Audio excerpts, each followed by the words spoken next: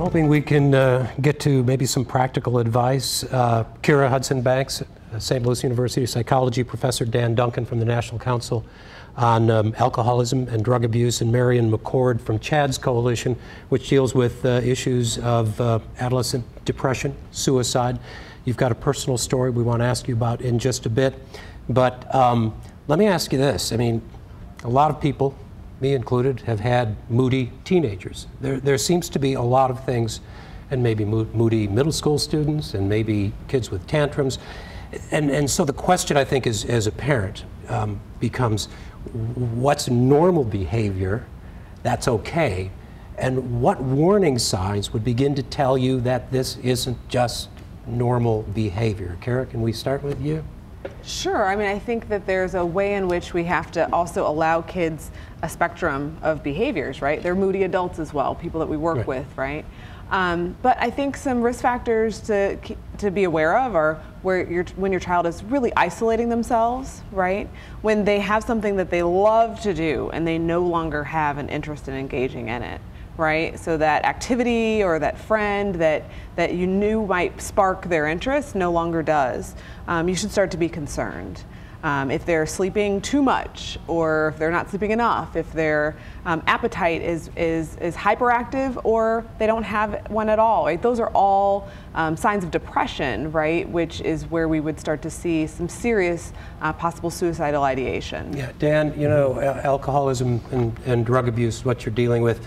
That, to me, can exist as its own disease, its own problem, maybe separate.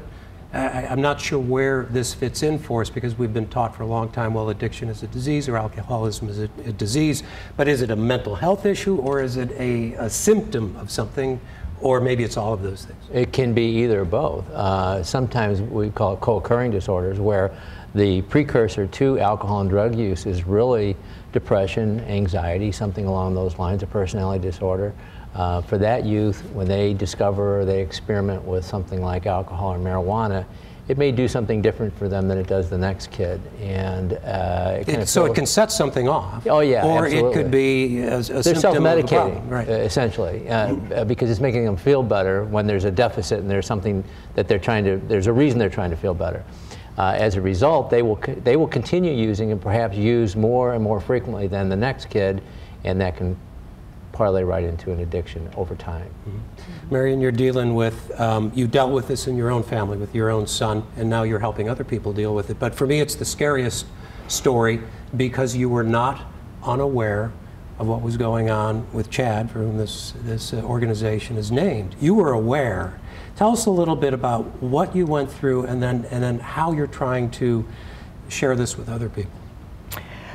Chad was one of those cream of the crop students. He just seemingly had it all. And ironically, I was a pediatric nurse. I was in the business of saving children's lives. I had no idea that he was fighting depression until it was his senior year. After a long phone conversation with his girlfriend, he told her on the phone that he wanted to take his life.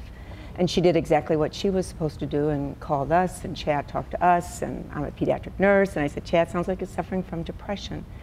That was the beginning of the journey for us, and it was for 6 months that you trialed him on 17 different medications. He went through ECT. Chad was unusual in that he was also 100% compliant with his treatment. He did not abuse drugs and alcohol, and he really wanted to get better. But he had a treatment-resistant depression.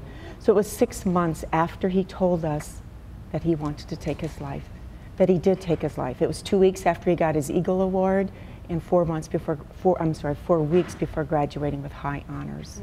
And this cuts across, again, I know we've made this point when we've talked about these issues before, that these problems and the vast array of problems cut across all groups, racial, ethnic, socioeconomic. They do. You find it all throughout society, and I think sometimes a natural tendency for some families, parents, is to assume it's just a phase, whatever they're seeing, and that this will pass. And the stigma comes into play a little bit there, I think, in terms of nobody wants to have that necessarily going on in their family. But it's very important to do what Marion did, which is to respond and hopefully have a better outcome, because the earlier the response, the earlier their intervention, generally speaking, the better the reception for the child. And I really think, I'm so sorry for your loss, but I'm so inspired that you're willing to reach and help others, because it's important that people, like you said, it knows no boundaries, in a sense that I think people often, and parents, don't want to say, or want to say, it couldn't happen to my child because they are a student and because they're involved in so many extracurriculars, and that's not a guarantee that they won't suffer from a mental illness. So where are the barriers? I mean, what are the challenges here? I mean, okay, I get it if somebody's choosing to ignore it, but I think we've improved the stigma. I think you've shown over the years, to some extent, you're maybe not agreeing, but I think there's a greater awareness. But the barriers, whether it's a barrier personally for you or in the things that you're seeing, what's preventing things from working? Well, historically, I mean, one of the barriers that we've had was a lack of services, insurance reimbursement, whether they would pay for it or not, whether you can get the help. That is getting better in the county. We were fortunate that we passed the Children's Service Fund a few years ago, and now lots of money is starting to flow into much needed services that are making a difference and will continue to make a difference. So we're fortunate. Not all areas have that, but we do have to confront those issues in terms of available services for kids when they need them, and the quicker that we can connect them to what they need, get a diagnosis if necessary. I mean, that's really critical and very important. Marion, do you find stigma to still be there?